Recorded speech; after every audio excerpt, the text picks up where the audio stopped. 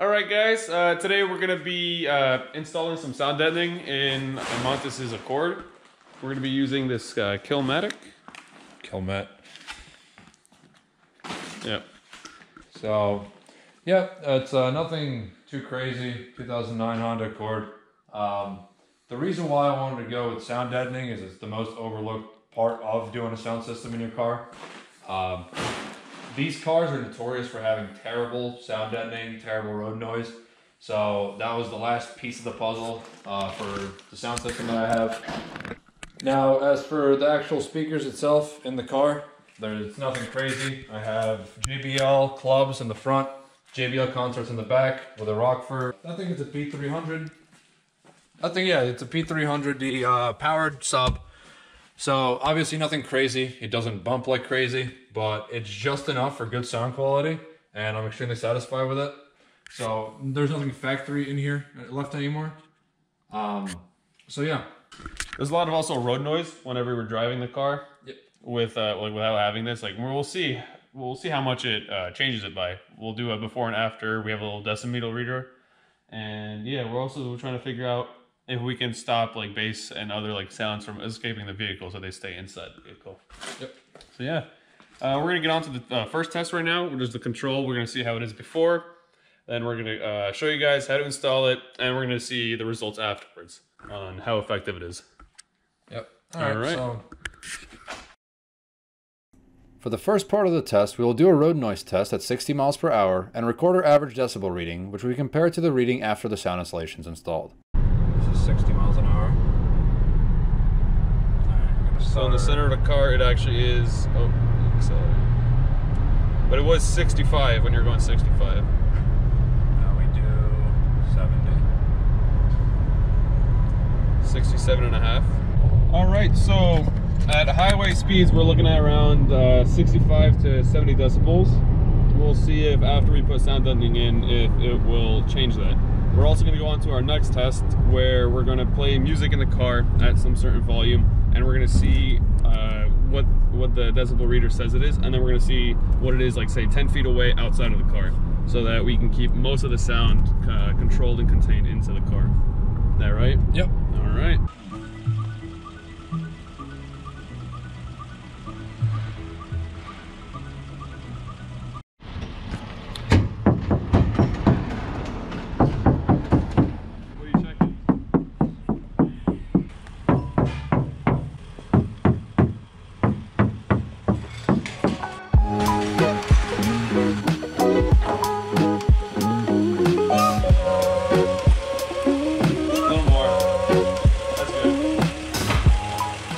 Car is in the garage. We're gonna get ready to start pulling the door panels off. For this project, we're not gonna be pulling the seats or the carpets.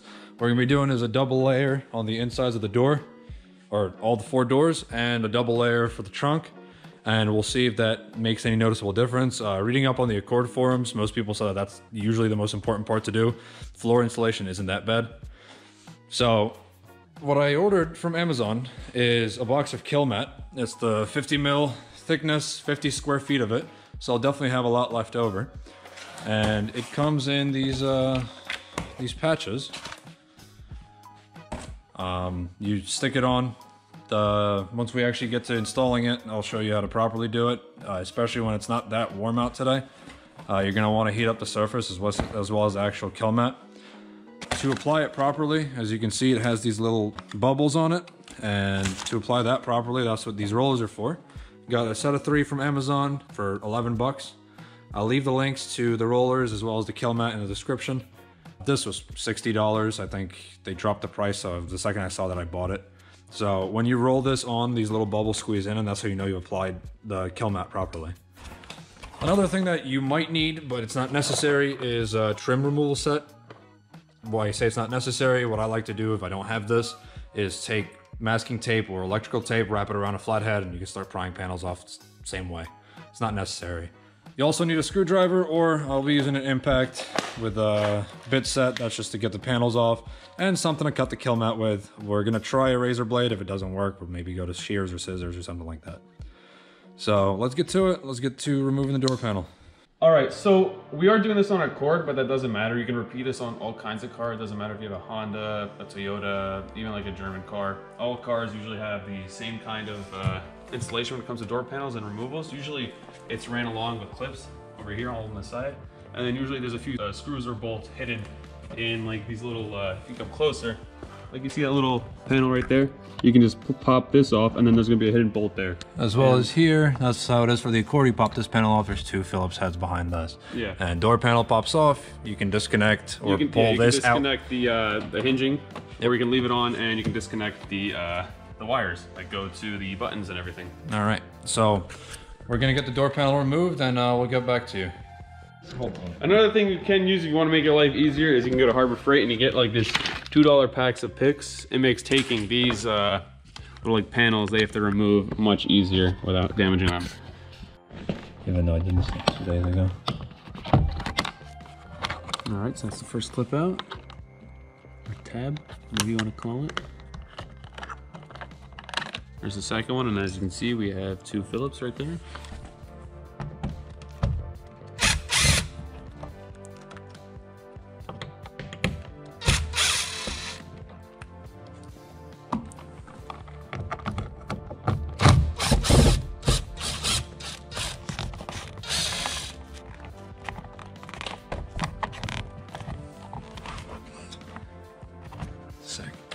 Why not just use the pick? Or do you push it back in? I pushed it back in. We'll cut that out. All right, and now all that's left are the clips. So, since this is a Honda likes to make things easy. Usually all Hondas, at the bottom here, they have a little notch to make it easy for you to stick your hand in, or a pry bar to pull it off.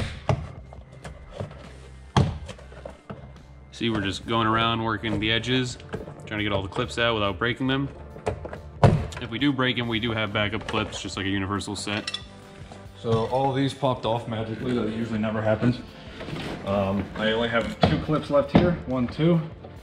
And usually you're supposed to remove this. There's a way to get around it without removing it, but I guess I'll pull it out. Yeah, you just what's it called? Take this part, pull it forward, and then it comes out. Yep. And finally, you lift the door panel up. There you go. And door panel's off. Last thing for this, push these 2 clips in. Push the entire handle assembly forward.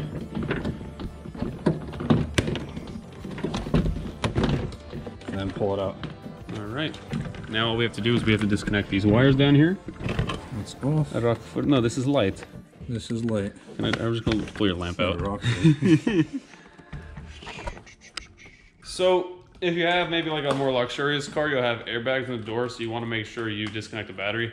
Honestly, whenever you work with anything electrical, so over here we're disconnecting the door panel, and if say the door panel had airbags and we were just disconnecting it, they could have gone off. So just make sure you either don't have airbags or just make sure you disconnect the battery just to not damage anything. So I'll just pop this back in nicely for the time being, because no sound deadening is going over there. And now it's time to start taking the, call it whatever you want, off. And you'll probably need a heat gun for this. So we'll grab that. With this, usually you could just tape it back on with whatever you want. This is butyl spray. It's the same thing that's used in the sound deadening material. It's sound deadening material pretty much. It reduces vibrations, everything like that. But you can tape it back on, maybe with aluminum tape. That's usually the best bet, but we'll see what we have in the shop and we'll go that way. So we're pulling the plastic / whatever the hell Honda decided to put on here, this padding back. That side is already finished. So we're gonna start doing the front. I'm gonna finish up the front, put the door panels back on, then we're gonna start on the rear and on the trunk. So as you can see, it is hollow in here. And it's very easy to get in all the gaps. I'll take my watch off before doing this so I don't scratch it up. But yep, it's fairly easy. So you're just gonna have to warm this up, warm the actual sound deadening up, and just stick it on there, cut it into pieces so you know everything fits. Now, usually the way most people do it is they cover 25% of the surface in sound deadening, because it's mostly to stop vibrations and oscillations that the metal picks up. I'm not gonna do that. I'm gonna do full coverage of this part, back panel, and I'll stick some strips on the back of this as well, wherever I can, on the back of the actual door panel. And probably gonna do double layers over here and here, and one layer on the inside of the door panel itself. Okay, so what I like to do is I take the sheets. With this one I already cut it, but I'll put the sheet fully in there, and to mock it up to where I need it to be, I will put it, let's say here, and we have a hard line right here where this is. So I just crease it along that line, so remember where it is. Pull it out, take the razor, and just cut it. The razor is sharp enough to cut through this. That's how I cut this one. So pretty sure everybody has a razor.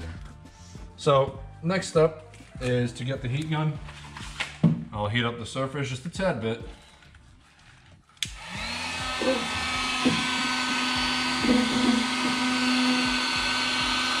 It doesn't have to be scorching hot. Give that some heat as well. It's preferred to do this on a warm summer day. Right now we're in spring and the weather in Jersey is all over the place. But if you use a heat gun, you'll be fine.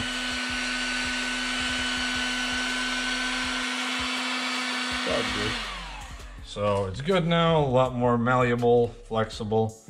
So I will peel just the corner back. And this is very sticky stuff, so don't try to get it all over the place. If you can see, it's already all over my hands. Because you heated it up or no? Yeah, but even if you're doing it like a warm summer day, I mean, this thing is ridiculously sticky. Yeah? So let me take away your stickiness. Oh shit. Once we wait to roll it on. So I just like to peel it back a little bit just to get it positioned. I put it to where I need it to start. I get that on there good.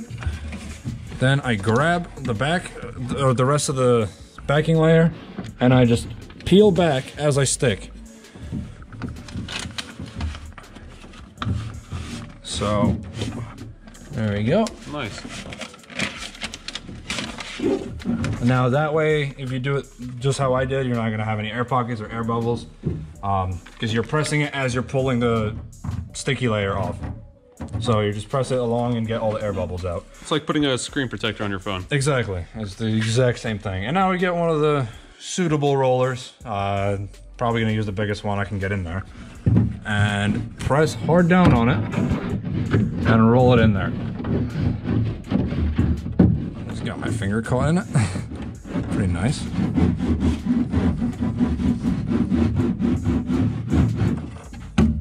So get in from here. You need to apply a lot of pressure to this, and the manufacturer states that that's exactly how you need to do it for proper adhesion and the best results. Mm-hmm. Why is that, you know? Well, it just gets it flat to the surface, you know? Okay.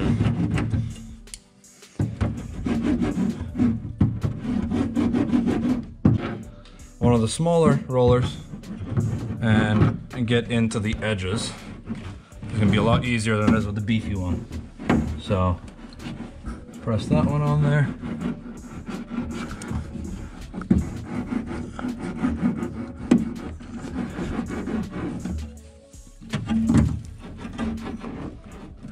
And it's looking good. So I did this as a demonstration. Usually you'd want to stick everything onto your panel, and then you roll everything at once, because that's going to be very tedious. You just want to stick everything on and then just go over it with a roller.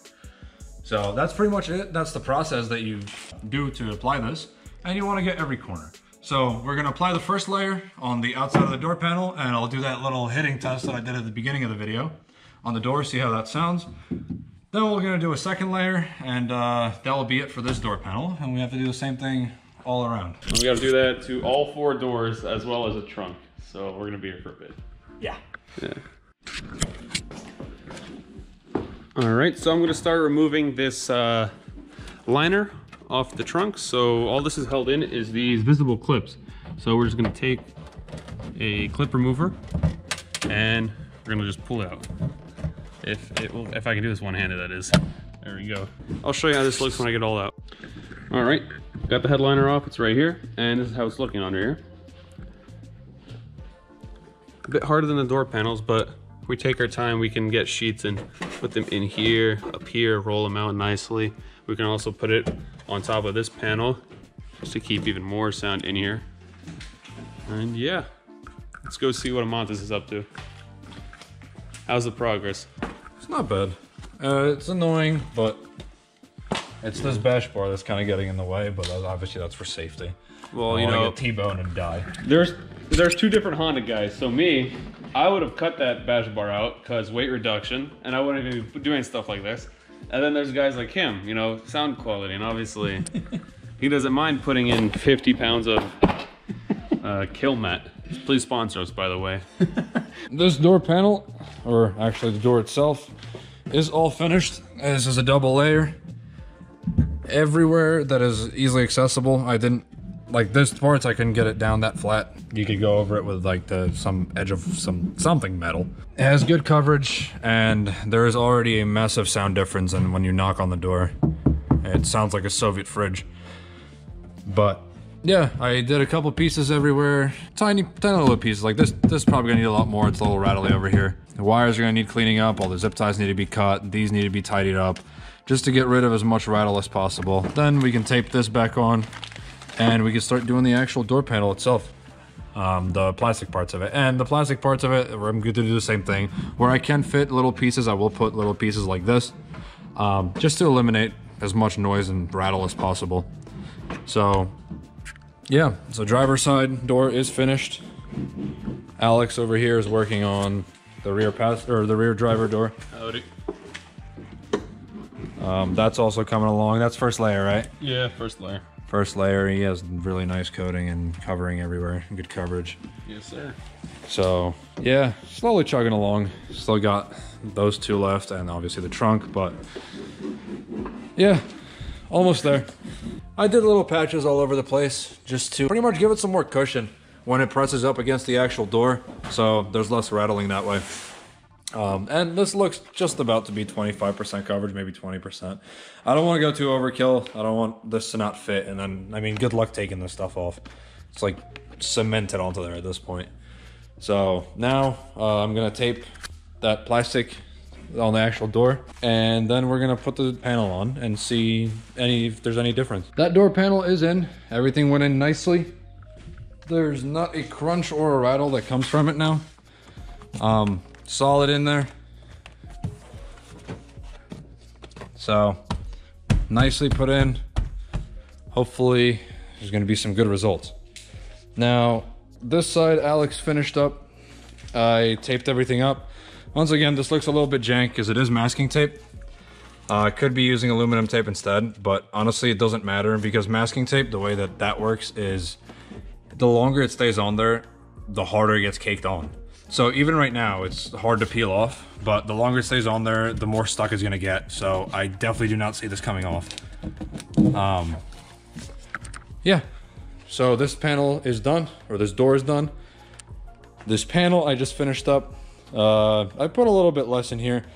It doesn't really matter. The noise isn't gonna come through here, nor do I have any speakers in the back, because Accords come with rear deck speakers, as you can see. So this does not need as much as the driver door did, because that does have speakers. So I'm just going to plop this on now, and the driver's side should be finished. And next we'll move on to the trunk. And this side is finished. So now if we close the door, oh my god, it sounds so good. Test it with this one. The door just feels so much heavier. Holy crap.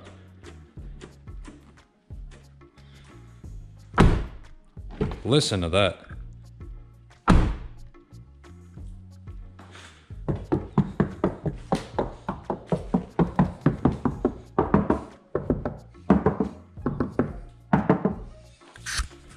All right, now time to get onto the trunk. This should not be too hard because there's no easy way to access this. So I'll probably put a piece here, here, here, get in here, up top, as much as I can, and probably do the bottom right here. There's not much lighting, but the rear deck, the bottom of it, everything tends to rattle over here, so I'll put sound deadening around that. And possibly, if I have anything left over, we'll go into the wheel arches in the back. All right, so we're all finished. I hooked the battery back up. Everything's working fine. Extremely satisfied with the result. The doors, just the way they close, you could hear it in the tone.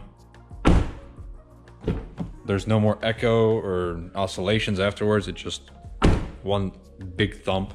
Same thing for this door and all the other ones around. The trunk I'm not too satisfied with, but the way that Honda did the Accord is that this is plastic right here, and to take it off it's a bit of a pain, so we just decided to leave it as is. I did shove a few pieces over here because I was able to pry this up a bit, so there's a few pieces over here. It doesn't rattle as bad. This, it did not sound like this. It was absolutely hollow. Same thing for this door. Sounds great. We have not yet done the testing with decibel meter, so we're gonna do that tomorrow morning because it is pretty late. I don't want to be bumping music anywhere out in public. Obviously it's gonna be a lot quieter towards the night, so the readings wouldn't be correct. So I'll have to go back out at the same time of day and redo the measurements with the sound insulation installed. So yeah, so I'll see you in the morning. So we're done with the installation of all the sound deadening. We have it on all 4 doors, like double layered. We have it on some parts of the interior panels. We also have the trunk, and we did a little bit on the rear quarter panel from the inside of the trunk. So yeah, whenever we do the knock test on it, you guys can see that it's completely different from what it was. All right, so here's the fender, just straight metal, and here's the door. I feel like I'm just hitting a block of wood. Over here, we put over here a bit. Over here, we weren't able to get too much because of the bracing, but we put a bit and it definitely fixed it. Trunk also all feels solid, so. We're gonna test how much sound is escaping from the inside to the outside. So we're gonna play the same track again. We're gonna have it set on the Sony so that the volume's up to 40, and I'm gonna be again like 5 paces away from the car. So yeah.